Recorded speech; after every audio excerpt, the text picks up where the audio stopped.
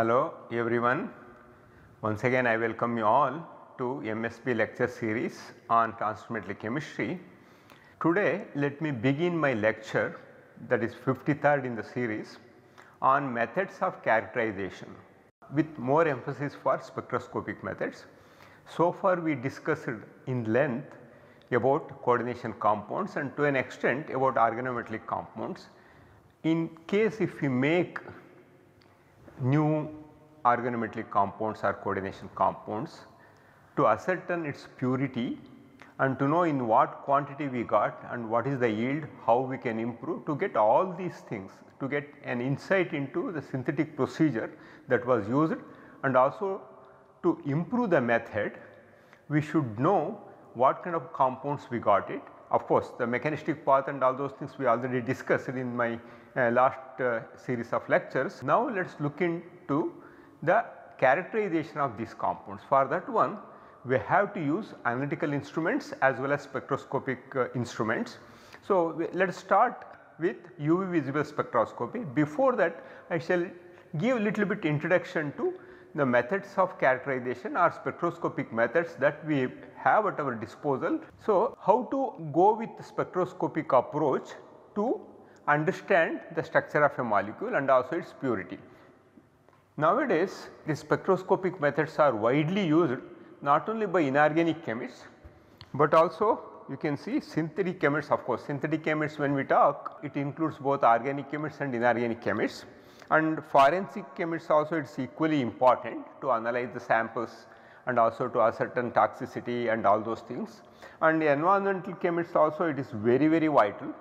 And of course, biological chemistry is inseparable with spectroscopic methods nowadays, and natural products chemists also, when they make new compounds or extract new chemicals from natural resources, to understand what kind of compounds they got and what impurities are there and how to purify. So spectroscopic methods come very handy. That means to identify new chemical compounds that we make and natural products from plants and animals that are made, and drugs, toxins and explosives when it comes to forensic, materials containing soil, water or the atmosphere, agricultural science, and mechanisms of biochemical process. To understand mechanisms of biochemical process, not only biochemical process, in inorganic and organic process also, the spectroscopy comes very handy, and it is an important tool in the present scenario. Let us look into spectral interpretation and general process we should follow for structure elucidation of an unknown sample. First what we should do is, let us begin about purification of the compound. Let us say we have pure compound. How to ascertain? We have to go for CHN analysis or mass spectrometry data and NMR, that would give you information about molecular formula. And then NMR, IR, UV can also give you insight into the functional groups present in it, and NMR can also provide you information about substructures. For example, if we have, whether we have methyl group, aromatic group is there, and then carboxylic group is there, this all information comes. And of course, X-ray gives a complete, if it is a solid compound, if we can able to crystallize and get single crystals suitable for analyzing or performing X-ray crystallography, then we can get molecular structure. So then about unsaturation, we can get information from molecular formula, and then possible structures come from all these avenues, and then we can draw all possible isomers, and then once after writing all possible structures, we can again go back to NMR, mass and IR data to arrive at most appropriate structure. So always we should have the habit of using more than one spectroscopic method or analytical method to ascertain the structure, to understand the purity of the compound, also to confirm that whatever the molecule we decide, that we obtained in our synthetic method. So then NMR would give you reasonable structure, and ultimately single crystal X-ray analysis would tell you what it is, provided it is a solid sample. So that means known molecular formula. So this is how we can go through various instruments and the data from those instruments to understand what kind of molecule we have made and also the details about that molecule. So to identify molecules that we prepare, we can use an array of structural information elucidated by spectroscopic methods. We want to be able to get the information as rapidly as possible, and we can deal with all phases of matter, mixtures and pure compounds. So, in that context again spectroscopic methods are very vital in today's synthetic world. The process of determining structure is very deductive and is very much like solving puzzle. Often if we make new compounds, certainly we can enjoy analyzing and interpreting the data from spectroscopic and analytical methods we get to understand what we have made. So, one or more spectroscopic experiments is carried out, and by analyzing the data we can hopefully determine the structure. The most common methods for structure determination are mass spectrometry and nuclear magnetic spectroscopy NMR, nuclear magnetic resonance spectroscopy and infrared spectroscopy IR, and electronic spectroscopy UV and visible. Each method provides its own special kind of data that we can apply to molecular structure determination, and each spectroscopic information gives a very interesting and a special kind of data, and when you club together all this information without any ambiguity, we can understand the structure of a molecule. So, contributions from different form of spectroscopy comes towards understanding the purification of a sample. Among them, nuclear magnetic resonance spectroscopy plays an important role when we have NMR active nuclei in that molecule. So, NMR experiments apply to nuclei that have the quantum mechanical property of a spin. I shall elaborate more when I go to nuclear magnetic resonance spectroscopy after completing this UV visible spectroscopy. So, time being, let us know that all nuclear spin with I value half such as 1H, 13C, 31P, 15N, or nuclear spin I equals 1, for example 2H, 14N, they provide information about the types, numbers and connectivity of particular atoms. For example, NMR can show ethanol has, if you take simple ethanol,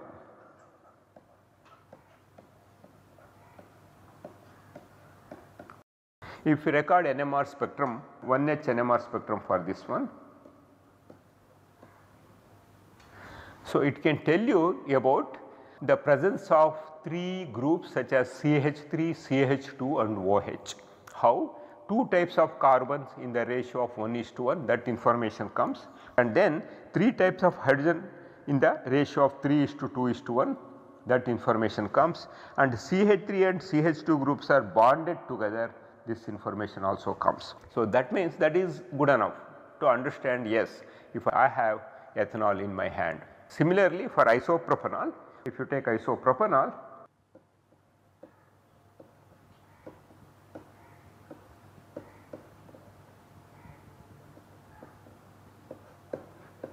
so what you can get from 1H NMR is, yes, it has 2 methyl groups, 1 CH group and 1 OH group. For many molecules the entire structure can be deduced. So, routine NMR experiments are performed on solutions of the molecules of interest, normally in deuterated solvents such as CdCl3, C6D6, D2O, or even acetonitrile CD3CN, and for many we only need a few milligrams, and in all these cases when we perform NMR we need very few milligrams of samples, about 10% of NMR active nuclei should be present in it.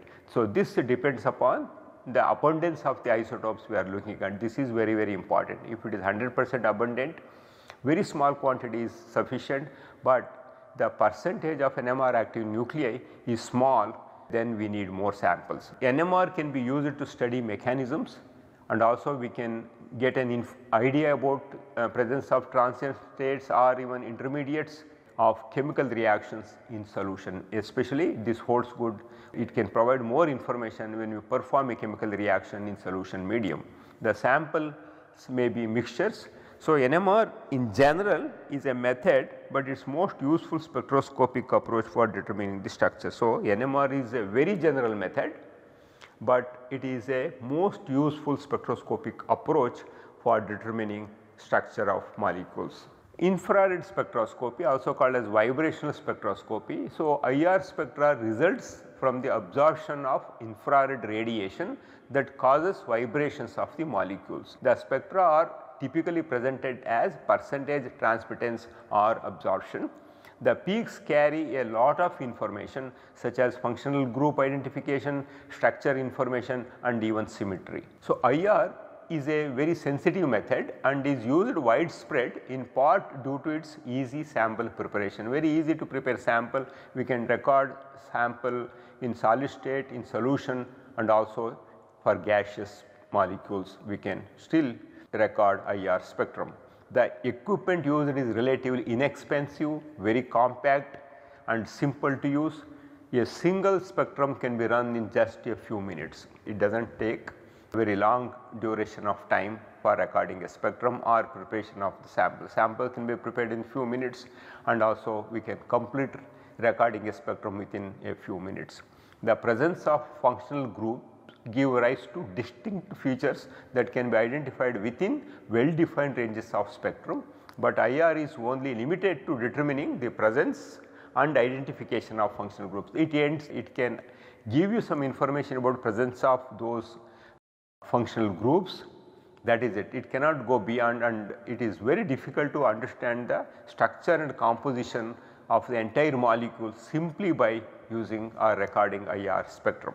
Now, let me give you approximate time scale for structure determination. You see, for example, here I have listed various techniques and also the time scale for that particular technique. So, electron diffraction, whatever the process that happens up to 10 to the power of minus 20 seconds one can record. That means anything that is very fast, so that can be recorded with electron diffraction, and X-ray 10 to the power of minus 18 up to that, and UV visible up to 10 raised to minus 15 and visible 10 raised to minus 14, and IR and Raman 10 raised to minus 13 and ESR 10 raised to minus 4 to 10 raised to minus 8 and NMR 10 raised to minus 1 to 10 raised to minus 9. So, that means whatever the dynamic process that happens in the time scale of 10 to the power of minus 1 to 10 to the power of minus 9 can be identified by NMR. If the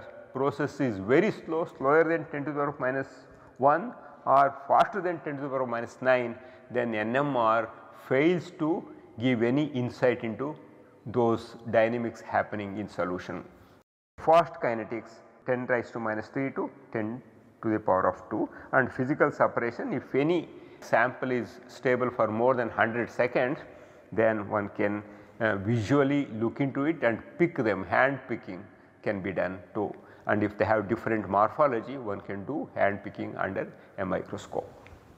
So, this is very important information as far as time scales are concerned for various techniques. So, now this gives electromagnetic radiation applied in different techniques here. So, our attention is ultraviolet. So, now let us try to look in more detail about UV visible spectroscopy. Whenever we have to study something, the question pops up in our mind, why should we learn this topic? And after all, okay, it makes sense here if I make this statement, because nobody solves structure with UV any longer, because just with UV you cannot solve the structure, but you need proof from many other instrumental data. So, that means why we should learn this stuff, because many organic molecules have chromophores that absorb UV light, and then UV absorbance is about 1000 times easier to detect per mole than NMR. So, that means very easy. Still used in following reactions where the chromophore changes, useful because time scale is so fast and sensitivity is so high, and kinetics especially in biochemistry and enzymology use or depend heavily on UV visible spectroscopy for the same reason. Most quantitative analytic chemistry in organic chemistry is still conducted using HPLC UV detectors. One should remember about that one. If we ask why it is so important, yes, it is very important because of this quantitative analytical chemistry involved in doing UV visible measurements. So, one wavelength, in that case what happens, one wavelength may not be the best for all compounds in a mixture. We have to use a range of wavelengths, okay, instead of using monochromatic we have to use a range of wavelengths so that it covers all absorption or transition that happens. So, affects quantitative interpretation of HPLC peak heights. This affects quantitative interpretation of HPLC peak heights.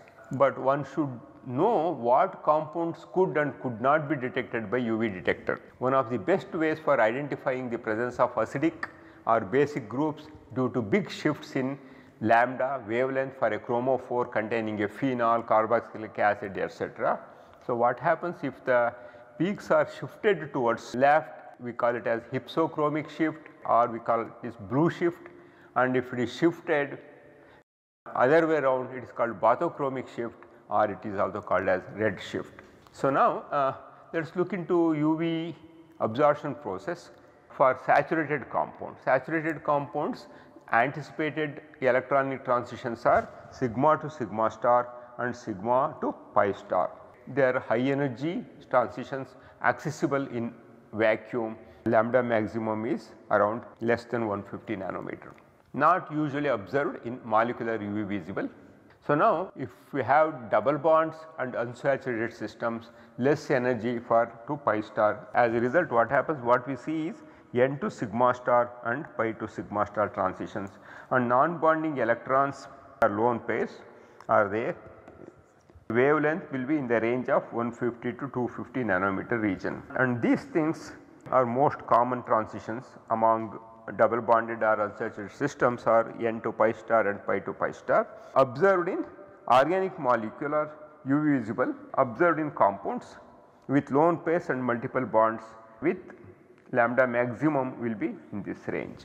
In inorganics it is little different. Additionally, transition between d orbitals split by presence of ligand field. So, we have seen in ligand field theory how d orbitals are split based on the influence of the ligand field. So, additionally in getting different transitions, I showed you sigma, sigma star, pi to pi star and N to pi star, we also come across another one that is called DD transitions. So, usually DD transitions occur in visible region, and besides DD transition in metal complexes we also come across charge transfer transitions.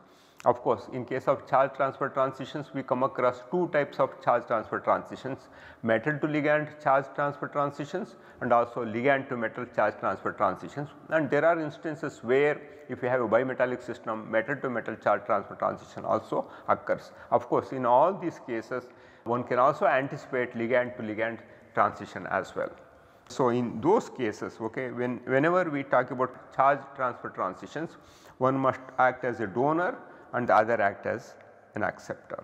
Any of these require that incoming protons match in energy the gap corresponding to a transition from ground to excited state. That is obvious. For example, if I consider highest occupied molecular orbital is here and the lowest one is here, or any transition for that matter that has to occur between two energy levels, we have to supply the energy that matches the energy difference between those two levels. So, the energies corresponds to 1 photon of 300 nanometer light or approximately 95 kilocalories per mole. So, now I have given little bit more information about metal complexes and also about d electronic configuration.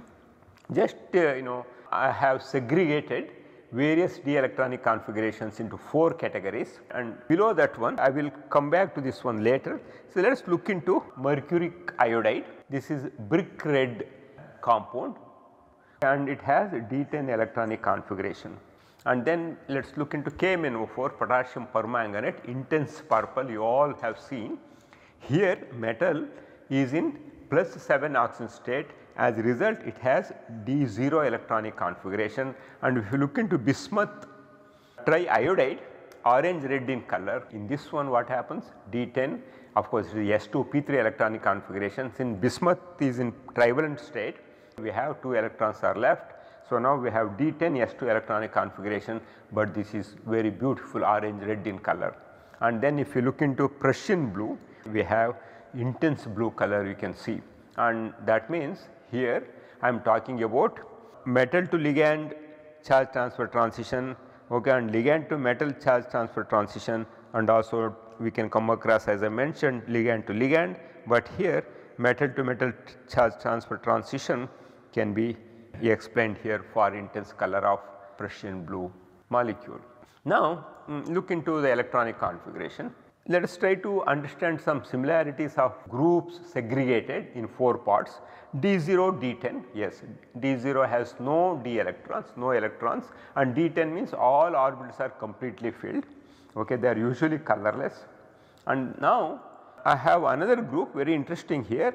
So this group includes electronic configurations such as D1, D4, D6 and D9, whereas the third one in the series includes D2, D3, D7, D8, and another one, fourth one is unique, it has a D5 completely half filled electronic configuration. So, completely half filled is fine and no electrons is fine and 10 electrons completely filled is also fine. Then how these second and third categories were brought together? Yes, it is very interesting. You can see one electron is there in d orbital, and then if you look into this one less than half filled electronic configuration. So, one electron is in D1 and one electron less than half filled electronic configuration and one more than half filled electronic configuration and one less than completely filled electronic configuration. Is that clear? In this group we have one electron system and one less than half filled electronic configuration and one more than half filled electronic configuration and one less than completely filled electronic configuration we have. So, now you can see some similarities among these electronic configurations of D1, D4, D6 and D9. Now, let us look into D2, D3, D7, D8. Now, 2 electrons are there here, in the same way 2 less than half filled electronic configuration and 2 more than half filled electronic configuration and 2 less than completely filled electronic configuration. So, now it appears like later if I have spectra from all these electronic configuration, I should understand as probably in category 2 all these electronic configuration probably would show one type of spectrum or one type of absorption, okay, or one type of transitions. And similarly category 3 where we have D2, D3, D7, D8 also probably show one type of. So, just remember the significance behind this kind of classification you will understand as we progress with this course. So, now let us look into metal to ligand charge transfer, MLCT we call it as. If the metal is highly oxidizable, the transition will occur at low energy if the metal has a low oxidation number.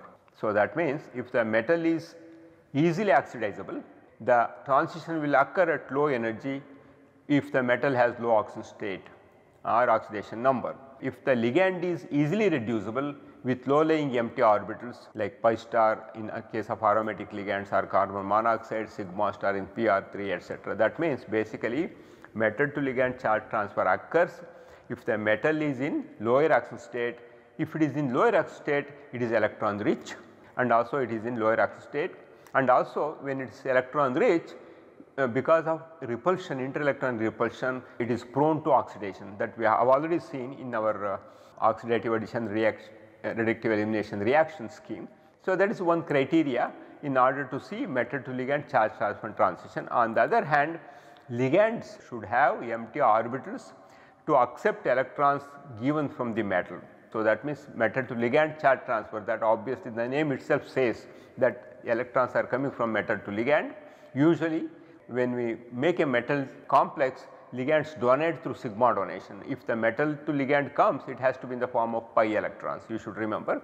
So, that means pi acceptor capable ligands can facilitate metal to ligand charge transfer. In that case, non-classical ligands such as carbon monoxide, phosphines, olefins, pyridines and all those things play a major role. Examples for metal to ligand charge transfer includes 2,2-bipyridine, 1,10-phenanthroline, carbon monoxide, cyanide and thiocyanate. And if you just look into this compound here, this orange colored complex is being studied as the excited state. Resulting from this charge transfer has a lifetime of microseconds and the complex is a versatile photochemical redox reagent. And then we can also see, for example, tetracarbonyl phenanthroline tungsten complex or tricarbonyl bipyridyl iron complex etc. So, let me stop here and come back in my next lecture discussing more about UV visible spectroscopy, and now we shall discuss about ligand to metal and then move on to understanding DD transitions in more detail. Until then, have excellent time and also keep reading. Reading should not be stopped as far as we are learning something, and do well. Take care. Thank you for your kind attention.